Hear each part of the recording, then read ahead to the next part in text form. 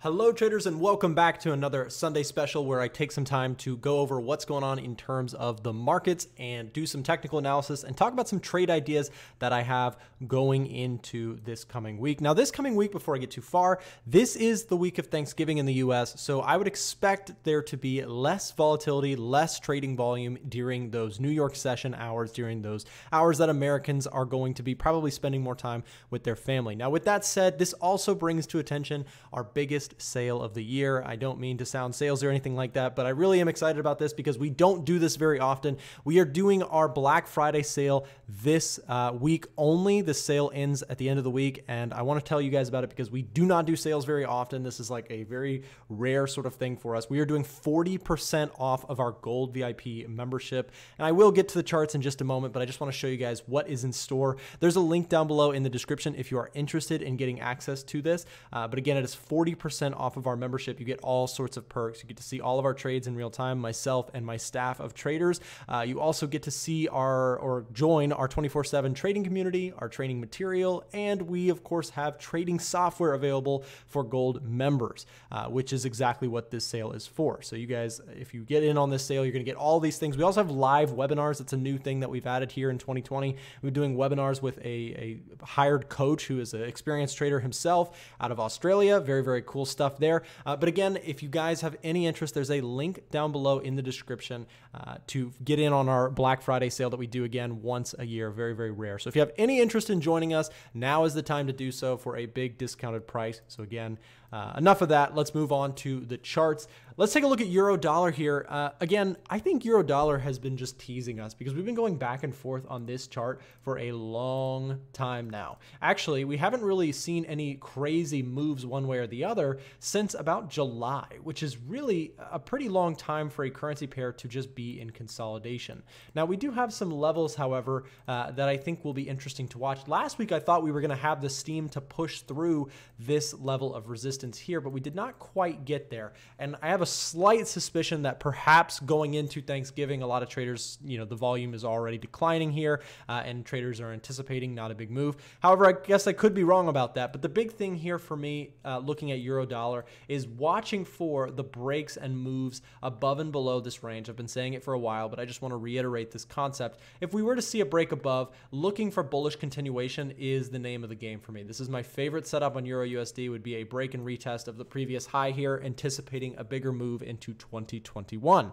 However, I don't want to be completely biased there. If price does decide to continue to show bearish tendencies here at this level of resistance, if we see a break underneath support here, there very well could be some continuation lower into 2021 as well. So what's the deal, Nick? You're saying it can go either way? Well, I guess yes, but there are trade setups either way. So again, I mentioned that if price breaks through to the upside, I will be looking for pullbacks. I'll be looking for bull flags. I'll be looking for continuation setups to try and get involved with the trade. However, if price decides to get bearish, what it would take for me personally to really get bearish on your Euro USD would be looking for the continuation underneath the 200 period moving average. I use that as a long-term filter or a long-term trend indicator.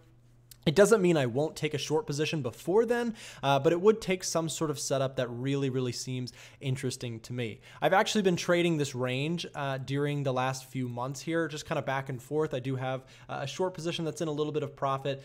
If that decides to go against me, I'll just stop out of it and look for that long position. But for the time being, I see the market as it is. I'm not going to be biased. I do see this area as resistance. And until that changes, I'm just going to be playing the range. However, the big trades that I'm looking for, the ones that I really want to take, are those break and continuation trades that I really like to take. So we'll be looking for those going into the rest of the year and 2021. Let's take a look at gold. Gold has been interesting the last few weeks here. We've really entered into, again, a period of a very slow price action. Compared to back here when we had May, June, July, we had these big run-ups on gold. We're seeing kind of this slow decline on gold right now here towards the end of the year. Now, where do we go from there? Well, we are dangerously close to this 200 period moving average. Now, if price decides to get down there, to me, this is probably my favorite buy zone that there is, a long-term uptrend, and we're seeing that slow pullback, right? That weak pullback to a 200 period moving average. Not that the 200 period moving average by itself is some massive support level, even though, you know, I would argue that it is a support level. The more important thing is that that just shows that, okay, this overall uptrend has taken a decent pause. Let's look for opportunities around this area to try and get long in case that there's another wave. Now, if there's not, I just stop out of the trade and I look to do something else.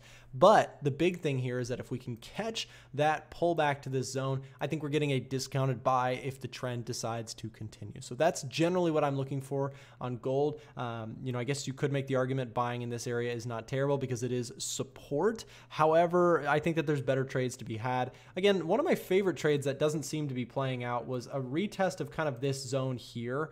And maybe that still will happen. Maybe we get kind of a poke down to that area, but that would be breaking the 200 period moving average. So that might be a little bit conflicting. So really my comment on gold is nothing yet. There's not really anything that is super convincing for me right now on gold, unless we really start, you know, shaking and moving here, maybe to the upside, we break through highs. Maybe there's some, you know, breakout plays that might be available, but that's neither here nor there. We're not there yet, but we will be on the lookout for that anyways with gold. Let's move on to something else. What about New Zealand dollar? Anybody trading New Zealand dollar? I think New Zealand dollar has been on a rip the last week or so.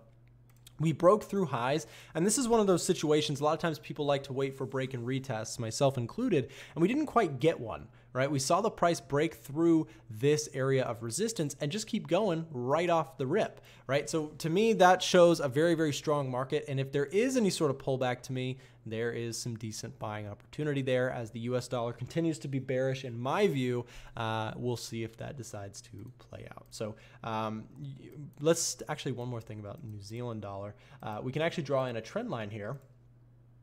We do have kind of this overall support. So any sort of retest of this area, I actually really like the idea of this trade here. Looking for that long continuation, just playing off that trend. If it comes, it comes. If it doesn't, then we will look for something else. Let's take a look in kind of respect to that. We'll take a look at Aussie dollar. Yep, Aussie dollar not as strong as New Zealand dollar. You can see we did not break through highs last week, which is you know, a little bit concerning for that strength of the trend. Overall, we still are just in a range here as well, much like we saw on Euro USD. So really for me, big thing here is looking for that break, looking for the retest if I want to go long, because we are above that 200-day moving average. These are bigger trends, by the way, guys, because we are going into a slow week. I'm not breaking it down on the 1 hour chart, the 4 hour chart as much, just because, again, with all this, you know, everybody stepping away from the charts in the US, there will probably be a little bit less movement going into this next week.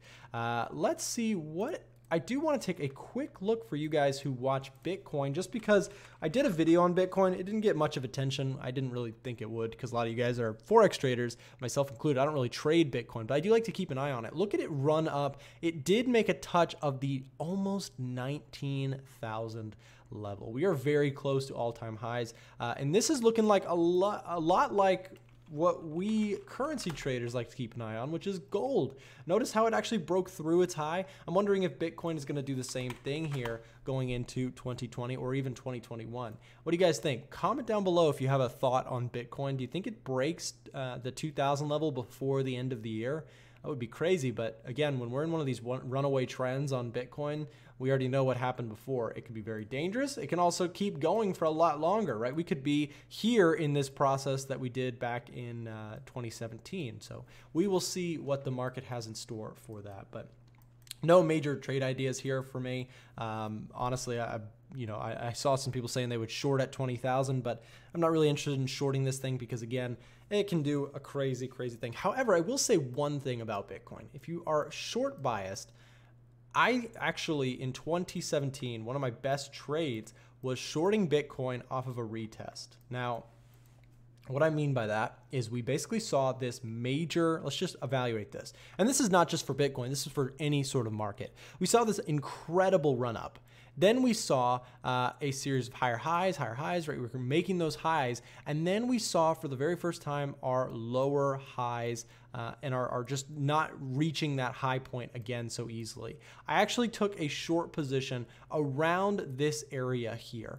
And my stop was over the highs, and my target was like, I think it was a little more than 1-to-1. And it actually ended up being a really profitable trade there. And, you know, that's one of those things. Bitcoin being on the short side can pay off just like being on the long side can. However, it's a very dangerous game, honestly, either ways. But for me, if you were interested in being a bear and trying to fade the hype, I would personally not be interested in selling anywhere near where people are just throwing money at this thing, because it can keep going. However, if there is a sign of weakness, right, something like this, there's opportunities to look for, the breakouts, to the downside, looking to fade into that movement without trying to jump in front of a moving train. So that's one reversal concept for you guys today to think about. Kind of our special market of the week is going to be Bitcoin, I would say. Guys, thank you so much for watching. I hope you got something out of this video. Again, join us inside of the A1 trading community. Use that Black Friday sale code. Again, it's 40% off if you use YTVIP when signing up. So don't miss out. Again, it's very rare for us to do sales like this. So thank you so much for watching. I hope you have a great rest of your day and have a great week ahead.